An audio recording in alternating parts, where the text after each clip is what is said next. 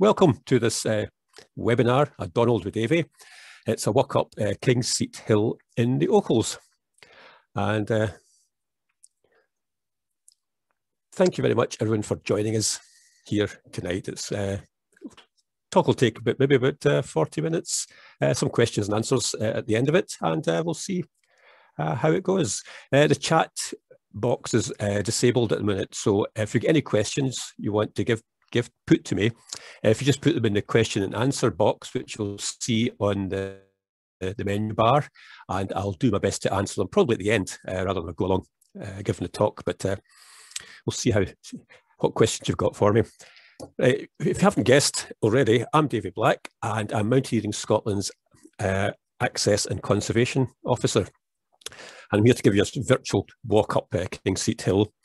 If you don't know who Mountaineering Scotland is, we are the national representative body and membership organisation for hill walkers, climbers, mountaineers, snow sport tourers who live in Scotland or who come and enjoy Scotland's mountains. We've got nearly 15,000 members and we encourage participation in all these activities and progression too, because we promote safety, skills and self-reliance.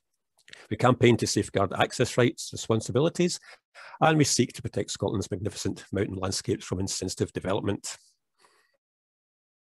Now, there's a few caveats and disclaimers, first of all, in this talk. Firstly, this is a succession of slides that follow the path up the hill. It's not a GoPro or drone video stream, much as I would love to have the tech to do that, so you need to bear with me. And secondly, I apologise in advance for the quality of some of the slides. As we all know, when we go out into the hills, we take what we get from light and weather, and this virtual excursion is no different. So, to get started, it's King's Seat Hill. This is a view from the path as we walk up through the Ochils to the summit of King's Seat Hill. And if you don't know where the Ochils are, if you're not resident in Scotland or if you've never actually visited the Ochils, there's that big range of hills just to the east of Stirling in central Scotland. It's a fine ridge of hills and they're very prominent. I don't think you can miss them. They're very noticeable, come rising pretty sheer out the plain. So this is a view from the path one Sunday morning in late January. Now you'll see the snow here. The snow is mostly gone now. So this is a sort of a more historical perspective when I was actually up on the hill. Guidebooks tell you the path to follow, how to navigate the obstacles and all your potential wrong turns and whatnot, and an indication of the roughness of the terrain you walk through. But this excursion is more of an example of looking, seeing and appreciating the landscape from the grand view as you stand there taking in the panorama to the intimate close-up details around our feet. Now, for those of you who don't know the range of hills I'm talking about, this is the Ochils. It's a panoramic ridge rising steeply from the floodplain down below. It's quite dramatic. You get the road to St Andrews on the south side and the A9 to Perth on the north side of it. It's quite as dramatic on the other side. It's a range of igneous rocks formed from volcanic activity way back in depths of geologic time in the Devonian age. I reckon that's about, let's say, 410 to 360 million years ago. It's a fault line, basically, and it's rising out a layer of sedimentary rock that's been laid down later. It was hot molten lava reaching the surface and cooling, and it cooled into this dramatic formation of sculptured and eroded glens. And for those who are interested in the geology of it, it's made up mainly of fine-grained andesite and basalt. The andesite's the greyish rock, and the basalt is a much darker, almost black in colour one. Now, King's Seat Hill is there. It's that rounded summit. As you can see, there's a few peaks in there. It's the one on the right. It's a Donald, hence the title. I'm Davie, that's the Donald. Donalds are hills in the Scottish lowlands with summits between 2,000 and 2,500 feet, and that's 610 metres in metric, and over 100 feet in prominence, so that's just about 30.5 metres. What I mean by prominence is a sort of a distance around it. Do they stand proud of the rest of the landscape? They were catalogued in 1935 by Percy Donald, And there's a usual complicated formula to classify them. You get Donald Hills and you get Donald Tops. And then in 1995, there was an attempt to rationalise them, and we've now got the new Donalds as well. So however it's defined, at 648 metres, it's the third highest of the 9 Ochil Donalds. Straightforward that we'll be following. We're going up from Tillycootery here on the south scarp slope, and it's puffing and blowing usually, and then we get to the top and we gratefully amble over the more level muir until the rounded ascent to the top of Kingseat Hill. It's more usually reached from Millglen in the western side of Tillycootery, where you see the quarry on the map there, or from Dollar to the east, which is off the map.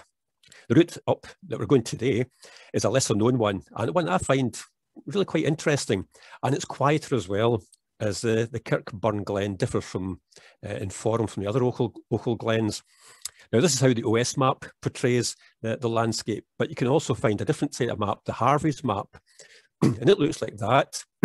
And the difference in appearance is because of the contour lines. The OS have the 5-metre contour line, and Harvey's map have 15-metre contour line. I find when I'm walking in the Ochils, it's a cleaner map to follow. That's just my personal preference. The other one the OS one gives you a lot more detail in there. It's a matter of preference which you use, but I do recommend taking a physical map and compass with you when you do go out, and not rely solely on GPS or other phone apps to guide you. They're convenient, but when they fail and the mist closes down the Ochils, when it does, then you need to be able to navigate your way off, because that southerly escarpment is potentially dangerous. I mean, they're serious enough hills to have a mountain rescue team with a base nearby, and that's how sort of abrupt that scarp slope is. So let's get started. That's where I usually start. It's a small car parking space by the old graveyard up the top end of Tilly, and you look at the woodland with the burn rushing through it. There's a Cicerone guide to it, but it gives an alternative starting point, but it makes no difference really. Join on the burn just a wee bit further up there. This route takes us up past an old ornamental wooded walk to the side of the burn. And it's old, you can tell from the size of the yew trees there you can see on the left. These have a fairly substantial girth, but dating yew trees is a pretty fuzzy business. If you look at the trunk, you can see there's a complicated bundle of lobes winding around a central stalk. It's not a smooth bark that you get with beech trees. I've seen pictures of a 50 centimetre diameter, equivalent to something like 250 years growth. So they're pretty substantial trees. They've been around for quite some time. And looking at old OS maps from the late 19th century, it indicates a footpath up the side of the glen. And there are still large cobbles there that line the route, so they've been around for quite some time. You see the burn to the side there, it's canalised with stone sides and a bed, but it's not been maintained for some time. Some of the cobbles have been prized out by the force of water and lie in the stream bed, sort of breaking up the flow. As we move further up the glen, you can see that the sides steepen, cutting deeply into the rock, and there's some really large boulders wedged tight in the burn.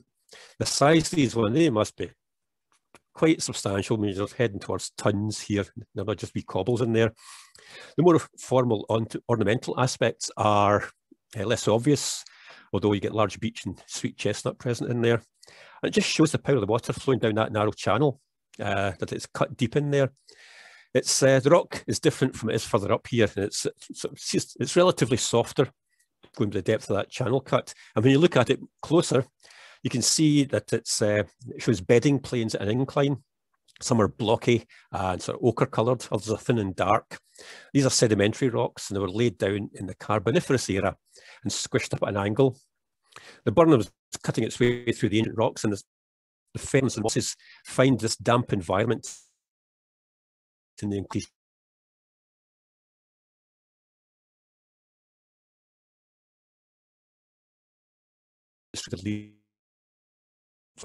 humidity of that closed gorge glen there. It's really quite sort of the place they like to live in, to be safe. So these rocks are part of the coal measures, and they were laid down in estuaries and shallow lakes and seas. This is the Clickmannshire coal measures further down. Coal mining was quite popular in Clickmannshire in the past until it was all mined out and the mines became unproductive. And it shows the periods of eroded sediment lying on top of each other and compressed by deep time and then tilted by subsequent geological movement. You can see the pale blocks of sandstone at the top there overlying the sort of darker sediments of siltstone and mudstone, and the coal measures are further south, underlying deeper sediments in there. How I know this is that I find a map of the geology helps me understand the topography and the lie of the land. So I use this iGeology app from the British Geological Survey. It's got the different rock types overlaid on an OS base layer. And it gives you a basic understanding of the rock types, igneous, sedimentary, metamorphic, and whatever. And I find it adds to the reading of the landscape, and it influences the vegetation, clothing the geological bones of the land. And it's through the mineral content and how that affects how plants grow, what plants grow there, and how they grow on this sort of landform. So I've something to use with. But back to the glen and the woodland. And at this time of year, wildlife may be dormant and difficult to see, but present all year round are mosses and lichens.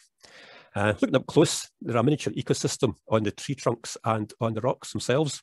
This one here, forest star, is one of the more common ones found in the humid conditions of that steep, narrow burn. It's interesting, it's got a more upright leafy form than a typical sort of tight, narrow, triangular mosses that you'll see. So it's quite distinctive. If you look for it and you see that, that's what that will be, forest star. So heading further up the slope, the burn to one side now, we come to the woodland. It takes on a different character here. Here we've got beech trees, many are self-seeded along with sycamore, and they cast a deep shade when in leaf. And what you can see underneath is there's very little ground vegetation here because the shade is so deep. It's still due to the layout of the leaves and the branches. The lack of light limits even the lichens, with only some common mosses and fungi able to survive that shade. Now, staying with the mosses, there's two different growth forms in mosses you can spot at this time of year. It's you've got the upright form here with an unbranched stem. You find that in cushions. This one's Catherine's moss, and it's got a wavy leaf in there. Then you get the spreading, branching ones that covers rocks and trunks. They're mostly referred to by their Latin names, the scientific names, but some English names have been invented for them. This one's called rough-stalked feather moss, or as most of us know it, ordinary moss, because that's the most common one you'll see on the tree trunks and such like. But that's the two different growth forms you'll get from mosses. So heading on further up the glen, we come to the head dike, the rustic gate to the hill path. The vegetation here, you'll notice, makes an abrupt change from woodland to a much more open aspect, shrubby and grassy, much more light than in the beech-dominated woodland. And that shows different land management uses. There's such an abrupt change in there. So there's a different type of management going on in this bit of land. When we get our first site, proper site of the classic Ochil Hill shape, you can see there on the top, the hill at the top there, standing above the glen. And the path here is the desire line. It's really dense bracken here, and that's clothing the hillside. You can see how extensive it is with some whin scattered through it, or gorse, it's another name for whin. And you'll notice that the trees that we were coming through are missing. It's really quite an abrupt change. And I guess you will know the reason why the trees are missing. Yep, it's the sheep. Sheep farming. Sheep are fairly fussy eaters, and they preferentially browse the most palatable plants, and that includes tree seedlings. And you'll find that the ewes are on the hill for a lot of the year, gathering only occasionally for tupping and shearing and lambing. So there's a lot of browsing goes on those grassy hillsides. And you often find that whin and bramble form dense prickly thickets that keep the larger herbivores away and provide shelter for tree seedlings to grow. But not here though, as the thick growth also provides shelter for sheep and deer against those sharp winds on the open hillside. They come belting in from the southwest. It's really quite exposed there. So that's ideal shelter for the sheep, but it doesn't provide the shelter for the trees to grow. You can see here from the angle of the slope, we've moved out of the sedimentary rocks where the woodland is, and now onto the igneous rocks of the Ochil escarpment. The soil here are deeper and richer than further up slope, and that's due to it just slumping down as gravity pulls the soils down. So you get more and more soil at the bottom of the slope. The bracken here indicates that soil is quite rich and trees could grow here naturally, but soil also supports a good bite of grass for rough grazing. And that's in part due to the underlying rock, the andesite that I mentioned earlier, because the weathering of this rock releases minerals. It's quite a mineral-rich rock. And these minerals in the soil are good for livestock nutrition. So the path here, as we head up the mid part of the glen, becoming much more distinct here. It's a deep rut with banks. It's not just the sort of the desire line that we saw earlier on. This is actually something that looks vaguely constructed. The land here is steeper as well, and the going is harder. And it's round about here I usually stop and take a wee breather and have a look around. Interesting, there's no running water in here. The water will run down it, so it isn't a water course. And the natural burn lies to the right and down slope. And you also notice that the bracken is thinned out here. The soils are a lot thinner as we've just got out of that bracken zone. So we're up into thinner, more skeletal soils on here. If you look on the Bing map here, you can see two parallel lines. The aerial photograph shows that those ruts or channels are running up the west side of the glen, and the burn runs east of them, running diagonally down. That's from the centre of the image. You know, also to the top left of the shot, there's a straight line. That's a dike, a stone wall, high up in the hill. There's more of that soon. And look also to the scattered trees that you'll see to the right of the frame, and we'll touch up on that soon as well. But it's quite a distinctive feature, those two channels it's got in there. You wonder, is that more than just the passage of feet? Was it something else? Was it there for transportation of something or other? Because there's quite an obvious feature in there. Who knows? But as we carry on up,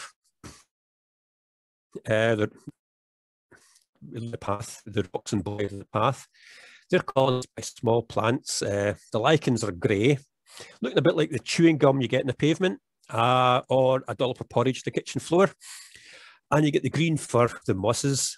And if you look closer, you'll find up to maybe about a dozen different species of lichen and moss and grass living in the boulder. There's quite a diverse system lives on these boulders.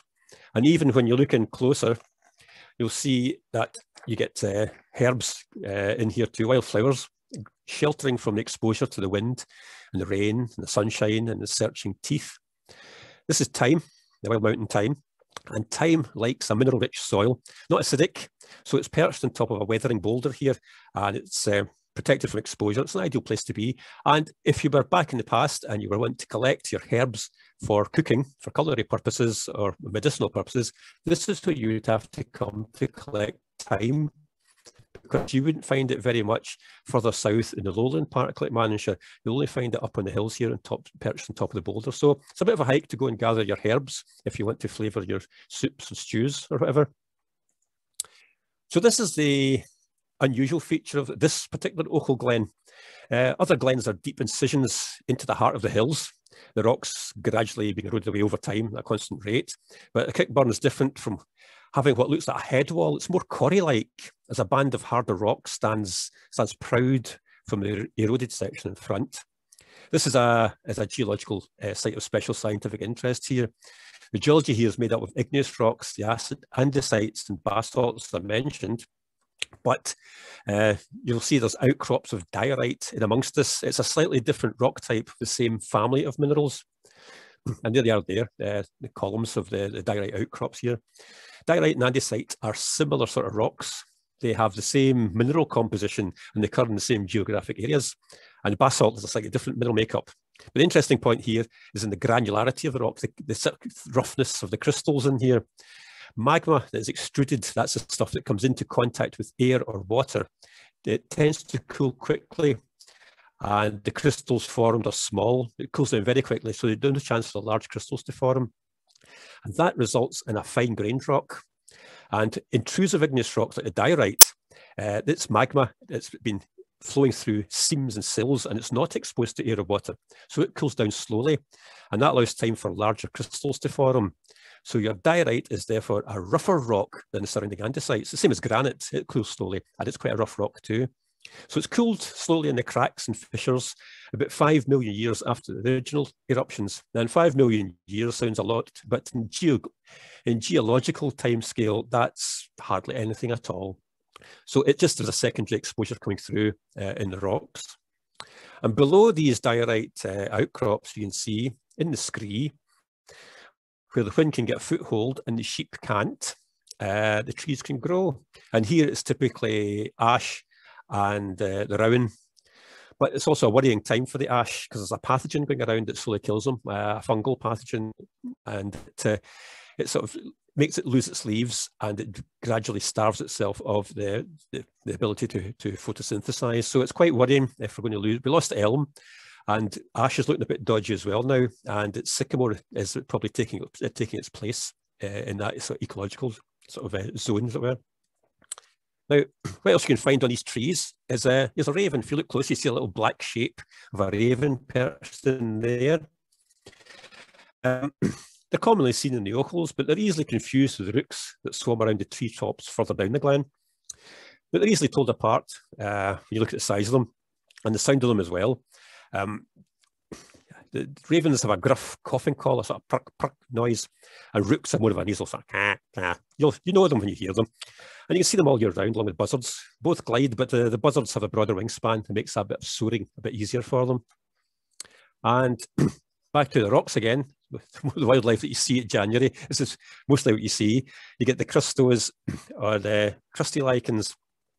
They look just like the rock surface itself. I mentioned the 2 growth forms of mosses. You get 3 growth forms of lichen, and they're all on this particular boulder itself here.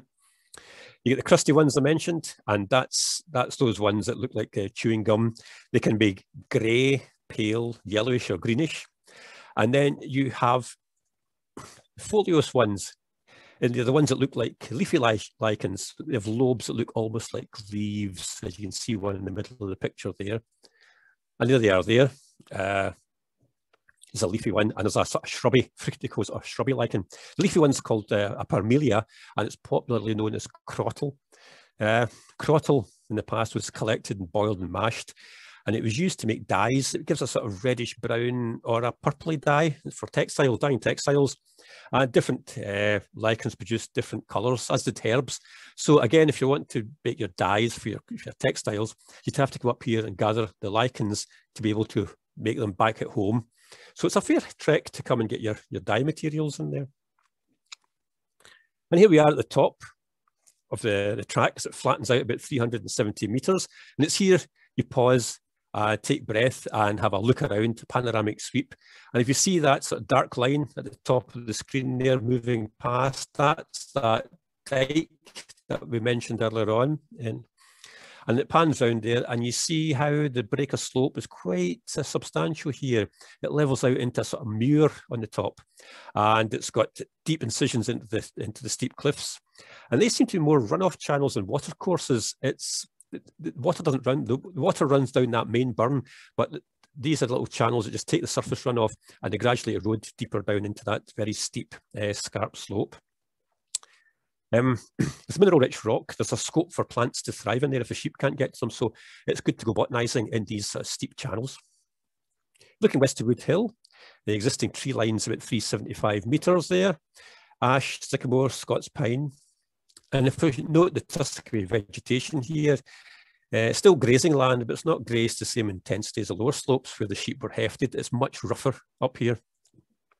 And there you can see that it's an abrupt tree line. It's caused by a fence line. It's not a natural climatic limit. The vegetation here reflects land management choices. Trees either grow trees for the crop, or by excluding grazers, or you restrict the tree growth to the inaccessible steep ground and prickly bushes by choosing the economics of sheep.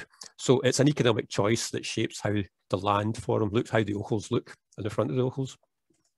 That's that dike we mentioned. It's a substantial affair, or it used to be until it was allowed to decay and tumble down to be reabsorbed by the land. It's amazing how all the stones just vanish, be reabsorbed into the landscape. The dike marks a boundary of some description of ownership or land management, don't really know. So another of the signs that in the past the land was much more extensively used up here. You often find that decline happened around about the time of the First World War. as the men were off to war and many didn't return, and the labouring force was reduced when folk came back. And here, it's a pretty common sight in upland boulders, one to look out for. It's especially on dikes. It's the blood spot lichen, and it's definitely a porridge splat one, not your chewing gum lichen. The red spots, the lichens, fruiting bodies, releasing spores into the air to form a symbiotic relationship with algal spores. Find a good bare surface to settle on and then set up home. And just look at the number of different lichens and mosses on this small section of wall. You can find dozens of different species on here. And it's quite an interesting thing to look for this time of year. The patterns, I don't even know the names of them myself, but I enjoy looking at the textures, the colours and the patterns of them. That gives me the enjoyment. Now here we are in the high muir, above 400 metres with the higher tops behind. The track's obvious in the snow, and it's here in summer that you'll hear the constant trilling. And if you look up, you see the skylarks tethered like kites in the wind. It's quite a welcome view after toiling up that steep slope. You've got to amble across this open muir. And here's the Law at 636 metres. It's a familiar top to anyone who's walked the Ochils up to Ben Clwch, the high point. Interestingly, that is not, it looks like it's a Donald, but it's a Donald top. It doesn't have prominence. It's only got 20-metre prominence on the north side. There's a connecting ridge on the far side, which means it makes it a Donald because of its significant topography. And it's one of the caveats in there that makes Donalds quite a complicated system, list and name. And another hill you'll see there is Andraganel, the second highest top at 670 metres. These guys are at 669 metres as the true high point, lies about 150 metres behind there on the fence line. And it just doesn't have that same impressive view. So most folk come to look there and not actually on the top itself. I have no idea who Andraganel was, the hill's named after. A disputed story says he was someone who lost his life there, but old names call it Andraganel, and it might not even be someone's name. Who knows? As you can see, more signs of agricultural activity on the muir, and the muir had been gripped sometime in the past, put drainage ditches put into it. The straight dark lines indicate former drainage, and it's now blocked with soft rush. Drainage might be intended to create pasture with palatable grasses for livestock or to aid peat cutting for fuel. It's abandoned now and nature's reclaiming it. To the left of that, out of shot, is what looks like a rock outcrop, and it's weathering away. But when you come, the rocks are dressed, and it looks as though it could be part of a sheep fank, shape and contour of it. These are some suggestive thoughts that there could be a shieling or at least a shepherd's hut in there as well. In fact, there's a sort of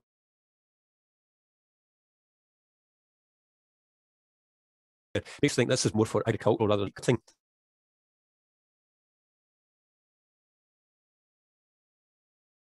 But those deep ruts in those up and down to use this as extensive grazing land. It's very rough grazing now, and it's not used as intensely it used to be in the past. That's the soft rush, and it shows how it influences the environment. It favours soil with a low to mid pH, and what it has is thick glutinous root mass, and that impedes water flow. And you can see the water backing up behind it here, and that creates conditions that favour its expansion at the expense of other plants that don't tolerate such waterlogging.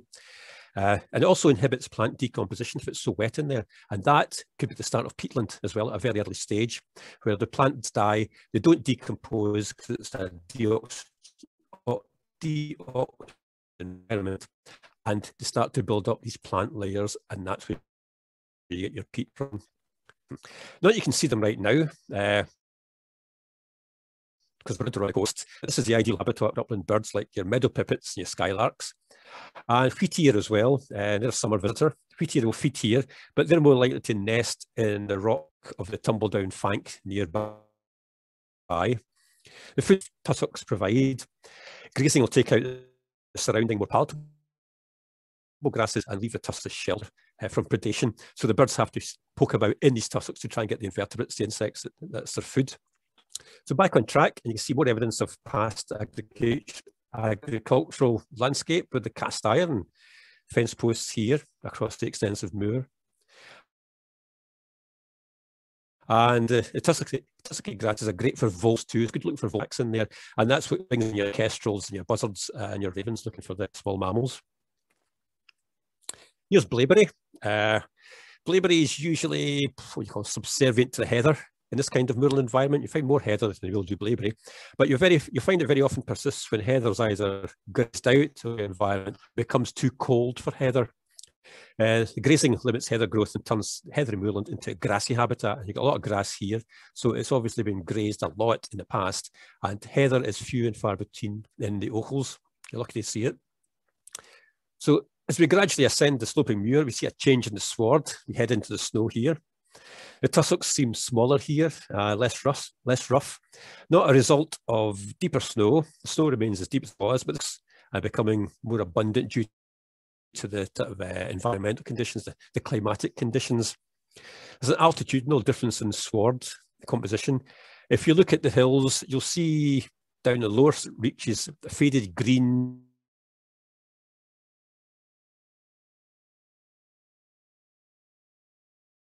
hillside. And as you go further higher into the hills, at higher altitude, becomes more sort of bleached bone white, and that's the mat grass dominance with fine inrolled leaves.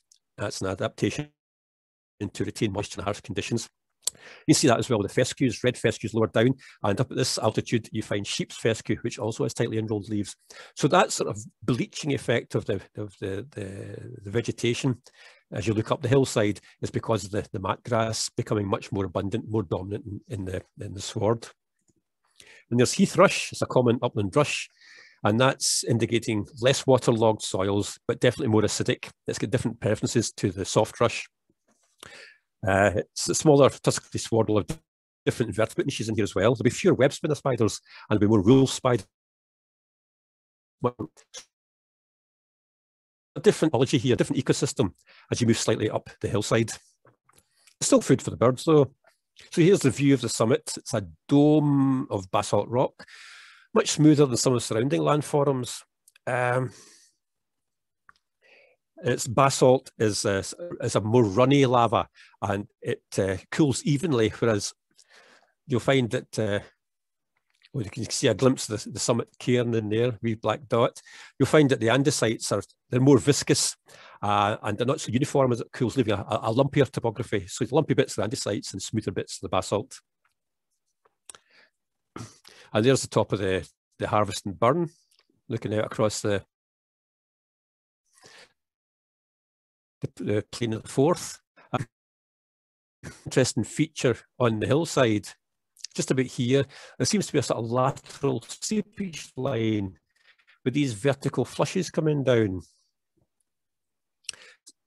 It's a seepage line. The water's either coming from the water table or from waterlogged soils. Now, quite interesting. Here it is here on the map, and you can see in the map it's just a line where the burn starts just slightly below that arrow in there. And when I go back to the geological map, interestingly, it shows a different band of rock in here. So this shows that contour. There's a break in the geological make up the hillside. The pale pink oval that you see in there, that's the rounded basalt summit dome, and bands of andesite are coloured blue, and they're interbedded with this other rock. It's noted as being a conglomerate. Now, conglomerate is derived from river and estuary debris flow, cobbles, gravel, sand, and mud, and that gets compressed into a sort of rough cement and gets deeply embedded with other bedding planes in there. So that shows that these lavas were extruded into a water environment like a shallow sea or lake of estuary, when you get these conglomerates of debris getting washed out of the hills behind them.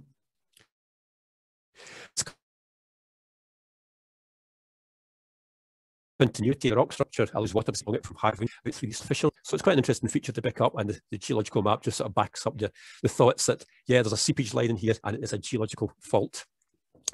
So north of the spot is a complex saddle mire straddling two watersheds and feeding three watercourses. They all feed into the River Devon, but at different points. One goes down to Tillicoultry, one goes down to Dollar, and the third one heads north from this point into what is now the Glen-Devon reservoirs and into the River Devon at the head of the glen. So this would be actually where the start of the River Devon is. So it's quite interesting having that three-way watershed just up here. And it's a peatland up here as well.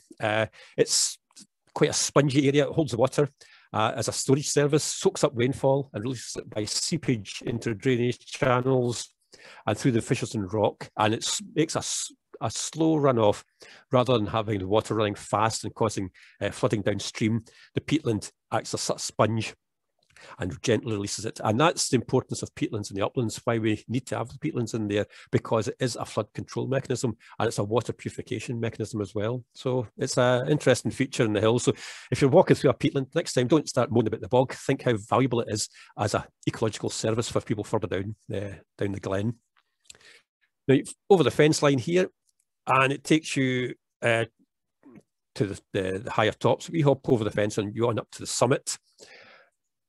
It's one of those summits, you know the type, they go on and they go on and you reach the wee top breaker slope and you find there's another wee bit further on beyond it. And looking back, you can see there's a dark squall of cloud coming this way, nowhere to hide. So one of those exposed landscapes that you get with the false tops. But don't worry, there's always something to see, distract your attention away from the coming squall coming up behind me. Wee patch of green and white. And in this, you'll see there's two very common upland mosses. There's the Polytrichum, common haircap moss, and the Pleuroseum, the red-stemmed feather moss. I bet you can tell which one's which. The red-stemmed feather moss has a red stem, funnily enough. They're very common in the uplands, and you should know them. You should see them anywhere you go. They're so common. So there we go. There's an Ochil view looking back. It's the broad rounded summit of King's Seat Hill view in here. You'll notice the wind scour up there is quite strong. You can see the grooves in the snow lying at the bottom there. And then look in the distance, here's our local wind farm. And so one of the rare conditions, bar thick mist, where the turbines do actually blend into the landscape. It's a common feature in many hill ranges now. And if you look with the gap in the clouds there, there's a view of the Perthshire Hills in distance. This thinks illuminating Ben Hunzi or Benahoen, or however it's pronounced. I've heard various pronunciations of it. I think we'll just glide over that one unless anyone's got an expert opinion on it. And then it caught up with me, the squall of wind and snow whipping in and around. This slide shows one of the few areas of standing water. Frozen solid at this point, so I can't show you the sphagnum moss, which is the other peatland form moss in there, but it's also good for invertebrates and for birds, so it's there as part of some of their forage. There's water there for them, there's food for them, and it can bring the birds up onto the high plateau too. It's one of those deceptive perspectives where the summit cairn at 640 metres is lower than the actual top at 648 metres, which was somewhere around where the water was. There's a brief dip and a rise to this double cairn. And here you can see it's the summit cairn, a double cairn here. The rocks are darker, that's the basalt, so that's that darker rock. And folk coming up through the route from Dollar may reach these cairns here and stop for the view without actually achieving true summit. Some people might be bothered about that. Some people won't be bothered about that. They're quite happy to see the view. But if you do like to actually hit the top, look on the map to see what the actual summit is, because the cairns may be deceptive. And here we can pan round and take in the scenery at the top of the hill while the squall erupts around us. Cut out the sound. You don't want to hear the sound. It's just a howling of wind as I pan around. Can't see very much at the moment, but it was quite interesting when it's not quite so sort of squally. You get these interesting gaps in the cloud as well when you actually see a distance. And here on the shining loops of the River Forth, you can see the Kincardine Bridge, and you have Grangemouth in distance. Can't see Grangemouth at the moment with the oil refinery, looking like Mordor in the background there. But if you want to see what the view is like, here's one I did earlier.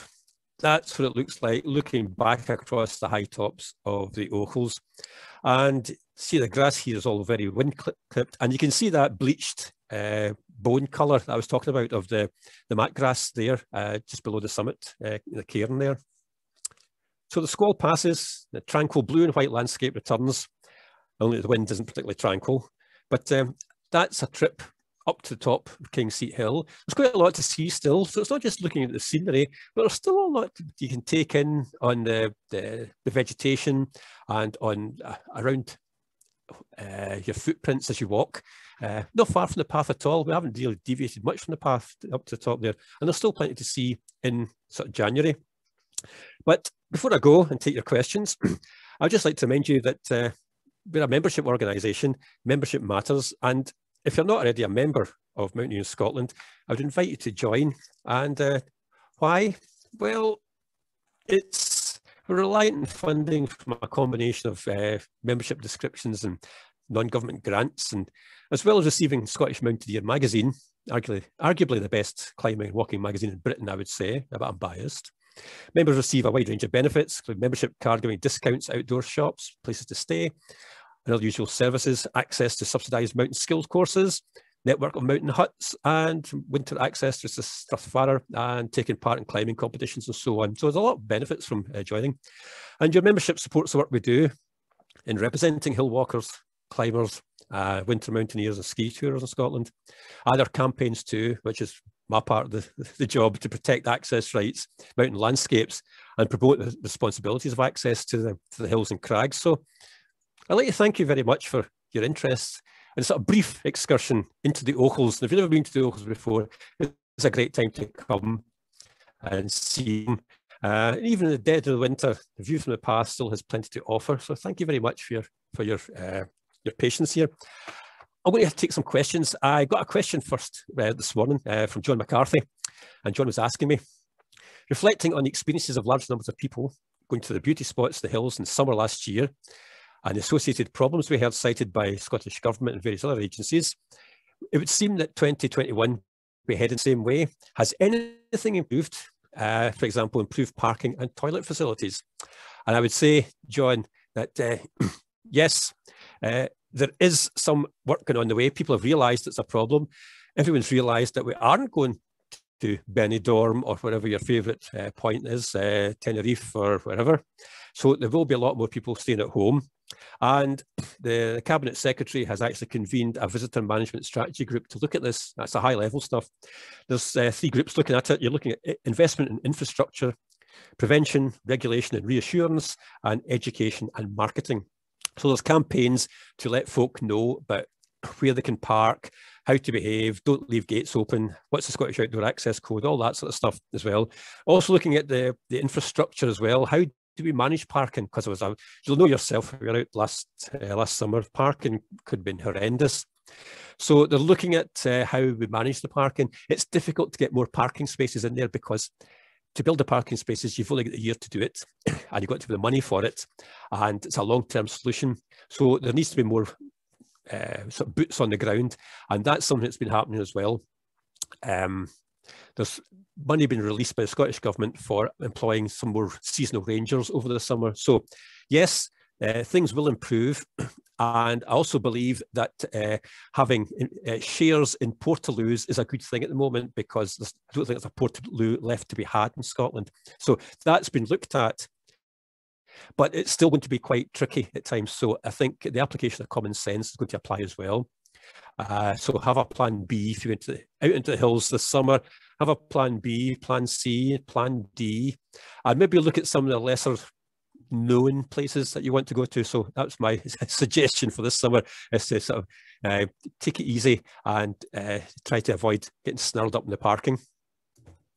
Looking at the questions here, Keena Wildman's asking me, how many times have I climbed this particular Donald? Oh, I don't know. How many times this year? Last year, I climbed it a lot last year. I had nowhere else to go due to travelling restrictions. So I was up and down the Ochils quite regularly. I like the Ochils. I don't have to go very far because I live in Tillicoultry, so it's 5 minutes out my door and I'm up and down that scarp slope. My knee's giving out, puffing and blowing like a good one, but it's a lovely place to go walking. Can I recommend a tool for identifying mosses, says Heather? Oh, that's a tricky one. Mosses are particularly difficult. There is a good book. It's by Carol Crawford, and it's for woodland mosses, not so much for the upland mosses, but it's for woodland mosses. But a lot of them too, you will see in the upland environment.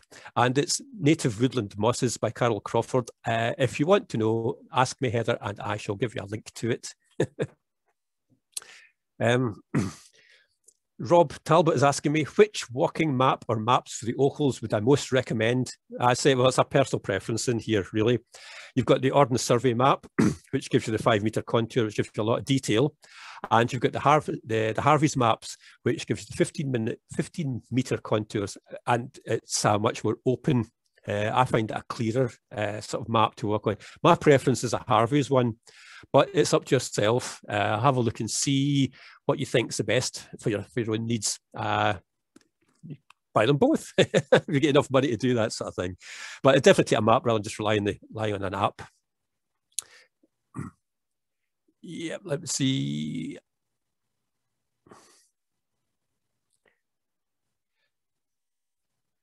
Susan Beach is saying, OS Explorer map shows a cairn at 480 metres. Do you know anything about that? Yes, I do. I've passed it many a time. It's a lump of stones beside the path. That's all I can say. I don't know what it's there for. It may be a way marker on that route, but I use the fence posts. The fence, those cast iron fence posts were there, and they follow that path as well. So it might have been something to do with a marker of land ownership when it was being used as a sheep run in the 19th century. I'm not quite sure. But that's as much as I know about it. I don't know very much at all.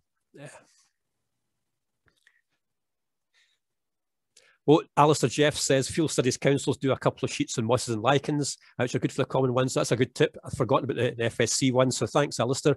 Yeah, if you go to the Field Studies Council website, look on there. They do laminated ones as well, so you can take them out with you and you can get them damp and they won't just vanish into a soggy mush, which is really quite beneficial. And Fred is asking me, do I know the origin of twin cairns on the top? No, I don't know the origin. If you go further down, there's a plaque where an aircraft crashed into the Ochils. Must be some training exercise in the past and it crashed in. Maybe the cairns were built at that particular time, but it's quite interesting to have the double cairn. It's not a usual feature, going to twice the effort to have the two cairns. They're quite broken down, but I don't know why specifically there is a double one there. The information, the historical information, can be quite difficult to find on there.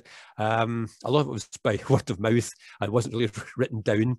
But yeah, there's certainly a cairn with a plaque in there. I saw that plaque gleaming when it was come up from Dollar one time. I wondered what it was, so that's what it was. It was a plaque for the airmen there. And there's also another plane crashed over at Maddie Moss on that call. It was a watershed. I know someone who found one of the sort of instruments, the instrument panel that he found lying beside one of the rocks up there where the plane had crashed. So yeah, there's all sorts of stuff up there.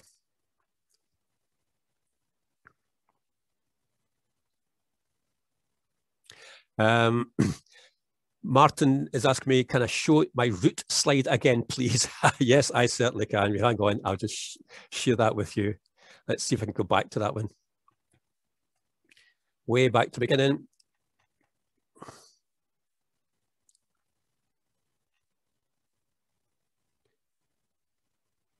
There we go. That was my route up there. And it takes in, it's above the school. If you know Tillicootree, it's keep on go up past the school. There's a wee parking space up past there, around the bend. There's no graveyard there. And it takes you up the glen and up onto where you can see the dike, and then across. There's that cairn mapped on there, and it takes you to King Seat Hill that way. Most folks, I say, go up from Mill Glen by the quarry or up from the Dollar end in there. But that's the way I go up. It's quieter, but since lockdown, it's not been that quiet. It's a lot muddier now.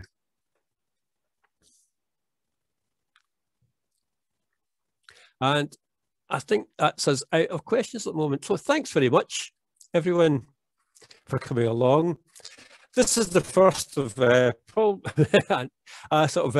probably an intermittent series, maybe view from the path. Depends how the lockdown goes. I'm not going to go very far for the next nine weeks, given the information that's come out today. So I may do another Ochil trip next month sometime. Go up Daiglenburn to Ben Clwch, maybe taking Inardune or something like that. See how it goes. I'll see what I can get away with. And if I can do another trip up the hills, maybe in the spring, summer, when there's something else to see, look at some of the birds, look at some of the plants, I might do that. And I'll share it with you when I do. Maybe even get a GoPro and have a video this time, so there's some slides. Okay, well, thanks very much, everyone, for coming along. I hope you've enjoyed it. Give you a bit of a view of what the Ochils are like, a great wee range of hills. And thank you very much for coming along. And maybe we'll see you again at another one of these ones. Great. Have a good evening. Thanks very much.